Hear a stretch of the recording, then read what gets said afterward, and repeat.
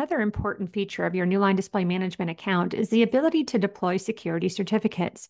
This is important for features like web filtering and VPN authentication for your panels. To do this, you're going to want to enter into your device list and, of course, choose any or all devices that you would like to deploy certificates to.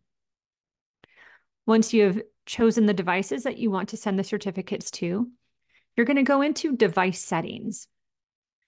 If this is not a security certificate that you have already developed a package for, you're going to want to make sure you add new. Before you develop your package, make sure that you've obtained the certificate file and copied all of the text. Just like with every package in settings, you are going to want to name this. So we're going to name this security. And then, of course, on the left side, you have all of your different options. Scroll down to where you see certificates. And remember, you can hover over any of the icons to see what they will contain. Once you're in certificate, you're going to see the option to install a certificate. Make sure you toggle this option on.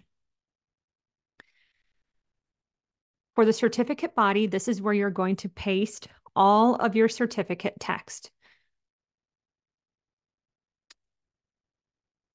Once you've done that, make sure you hit confirm. Now you have created your certificate for your security setting policy. Choose your security policy and hit apply. That will be pushed out to all of the devices that you have chosen.